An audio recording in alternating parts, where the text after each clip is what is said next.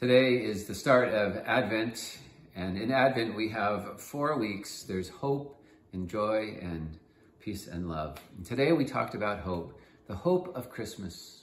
Isaiah was talking about how their land was not doing well. The people were not doing well. There's not peace because of war and sin. But he had this vision from God that with God, if they trusted in God and sought after God, that they would have hope for a better future.